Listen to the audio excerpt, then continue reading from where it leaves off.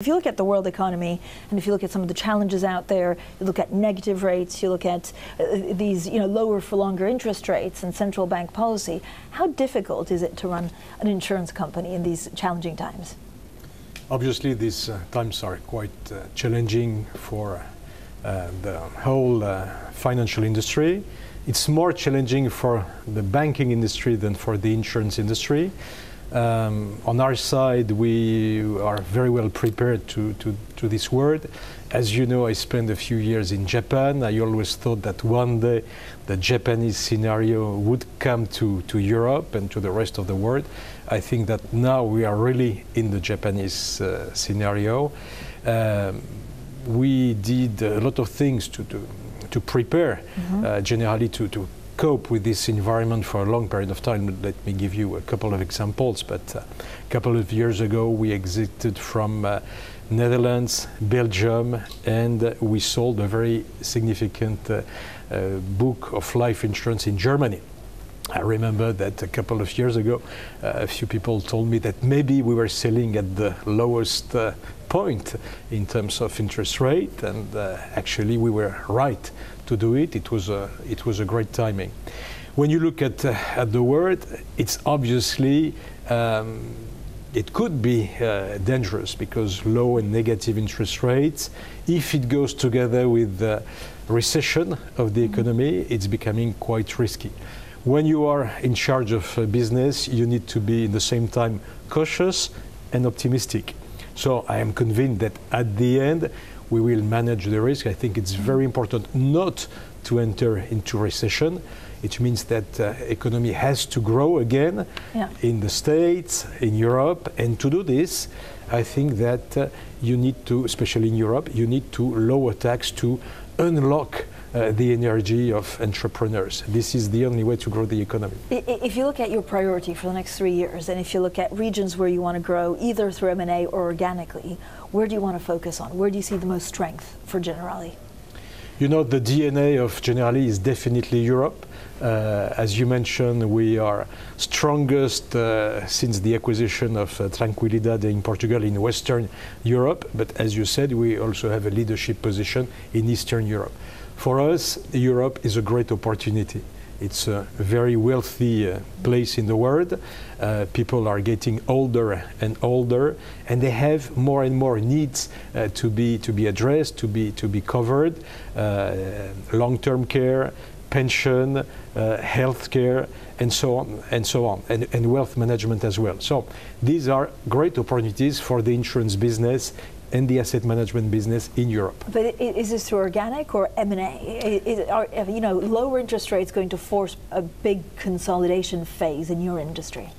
Yes, it's both organic and M&A. I think it's really important to have an organic growth. If you have no organic growth, it means you are not successful, and if you are not successful, you will not compensate with M&A. M&A are an accelerator, but only if you are successful. We are successful in Europe because we are growing in Europe, and we would like M&A to help us further accelerate our growth in Europe. And I'm convinced that we will find the right opportunities. Mr. Donnet, talk to me a little bit about your finances. So you also issued your first green bond. Why green? I think it's really important. First of all, it's another evidence of the strong commitment of the Generali Group to sustainability. We are one of the very few Italian groups part of the sustainability Dow Jones index. We have a strong commitment to sustainability, and it was very important for us to issue this green bond, which is the first ever for an insurance group in Europe. It was a great success. We used this green bond to buy back some subordinated bonds maturing in 2022. It was a good operation in terms of risk management to better manage our maturities for subordinated bond. It was also an opportunity to reduce our debt by 250 million, another 250 million debt reduction. And at the end, after 9 months, we have completed our plan in terms of debt reduction and cost of the debt reduction, because the interest expenses after 9 months have been reduced by 164 million. So what's your focus now? Is it giving back to shareholders, or is it, again, I go back to the M&A, because there's so much talk about consolidation. Do you feel like you'll be a target? Do you feel like you need to fend people off by proving your good results? No, I think that definitely the priority for the use of the financial resources we have is growth. We are going to invest in growth, both organic and M&A. We are going to do it because this is what is good for our group. This is what our shareholders are looking for. So we're going to grow, and we're going to find the growth opportunities. It's a great timing for us to grow. I don't believe in big consolidation. Okay. For many reasons, risk management, regulation. On the other hand, I think that there will be some aggregation in the insurance and asset management market, especially in Europe. In Europe, you have 4,000 insurance companies. Some of them will not be able to, will not be strong enough to cope with the low interest rate, negative interest rate for so long. So there will be some aggregation. Definitely, we will be proactive in this aggregation. Talk to me about Brexit. I ask you every time, and it's been 3 years that I've been asking about Brexit, and every time you say, look, it's having no impact on your business.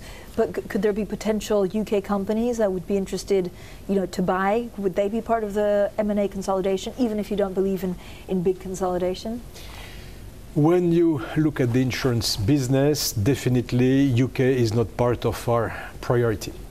We prefer continental Europe because we are closer to the distribution model of continental Europe, which is more a captive agents distribution model. So we are not looking at insurance opportunities in the UK.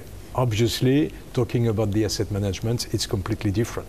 We could be open to look at asset management opportunities in UK because it's a great place for this. Because what? Because of the names, brand recognition, or because of something else? No, because of the, our strategy in terms of asset management is based on acquisition of skills, expertise, competence. As you know, in London, there are many very smart people in the asset management industry. So we would look at any opportunity that help us to build up our asset management capability.